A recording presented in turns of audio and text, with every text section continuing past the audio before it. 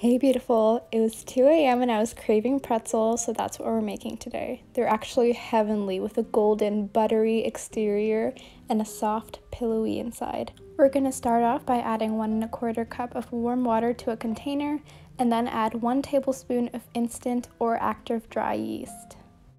Set this aside to let the yeast bloom while we work on the rest of our mixture. Take a large bowl and add in 3 1/4 cups of flour. Add in 1/4 cup of sugar and whisk these ingredients together until they're combined.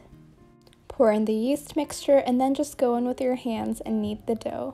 If you have a stand mixer with a dough hook, go ahead and use that instead because that does make your life much easier. With that said, I still use my hands and the pretzel still turned out amazing, soft, and fluffy. You're going to want to knead this for about 7 to 10 minutes or until the dough comes together to form a ball. Your dough should look like this, so go ahead and add it to a well-oiled bowl. So over here I'm just oiling it with a little bit of olive oil, and then just add in the dough and coat the entire surface of it with the oil, and then cover with plastic wrap and let this rest for about 20 to 30 minutes. Your dough should have risen slightly, so once you're done resting it, just take it out of the bowl, put it onto a surface, and roll it out just a little bit, not too much, and then we're going to cut this into about 8 to 10 even pieces.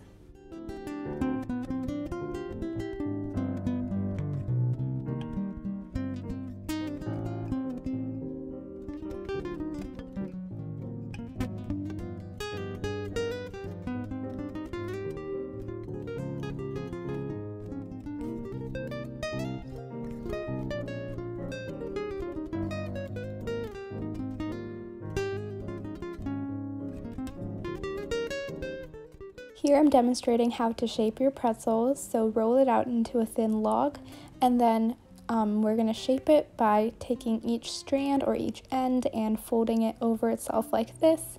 Pinch the 2 sides so that they stick together, and that's it. Repeat with the rest of the dough and we're done for the shaping.